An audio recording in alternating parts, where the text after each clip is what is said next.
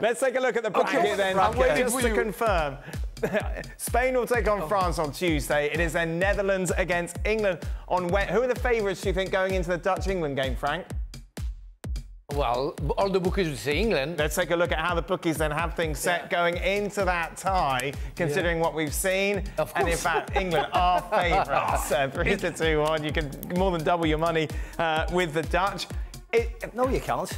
Oh, yes, you can. Oh, yeah, but not really. It's not 2-1. You are doubling it. You're doubling your money, Mac. If I put $10 on, I win more than... I win $23. I'll give you a better price than that, anybody, ESPN. But you do double your money, yeah? You're wrong? Pardon? Yeah, but not... Yeah, right, good. OK. He used to be a bookie. And he will be again if he doesn't shut up. Wait till Spain and France. Wait till you see the odds happen. Wait, right. 2 odds-on shots. Shut up. Okay, right, Mario. What do you want to say? Do the Dutch see themselves as underdogs going into this tie?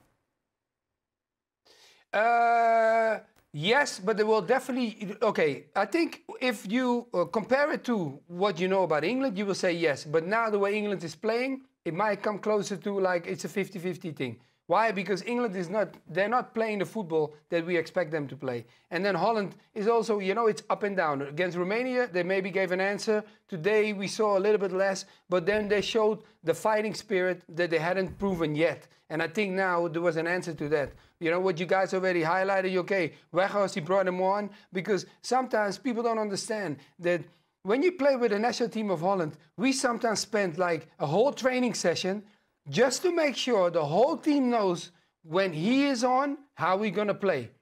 And that is some of the things. But the key thing in this game was we had no outlet.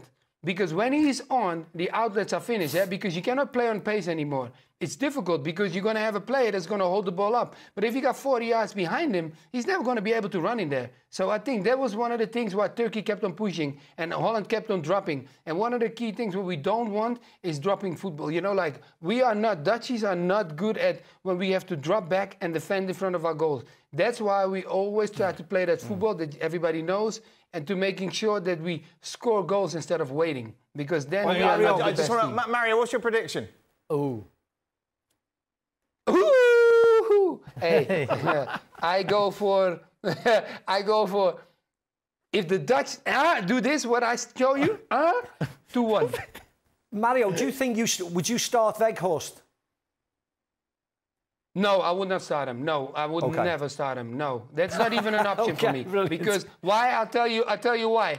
Because I don't think for 90 minutes he cannot deliver the best out of himself, what he will deliver for the 20 or the 30 minutes max that he will give the team and the things that he needs to do. If you play him 90 minutes, I'm telling you, Steve, he's not going to do the stuff what I expect. Okay, mate, that's good. You know more about him than I do. Do you think the fact that many Dutch players play in the Premier League can be an X factor? Maybe that's a conversation for another time, Frank. Let's do that. I would look forward to that. I'll put that in my note. But you like a day that him and I are off. Are you here tomorrow? No, but I will watch. Oh, you're at Craig's house tomorrow. Yeah, he's off as well. Oh, really? Yeah, I didn't know. I wasn't aware of that. I tell you what, talk about it Monday. Monday's a quiet day. Monday's a quiet day as well. Quiet day, I'm not in.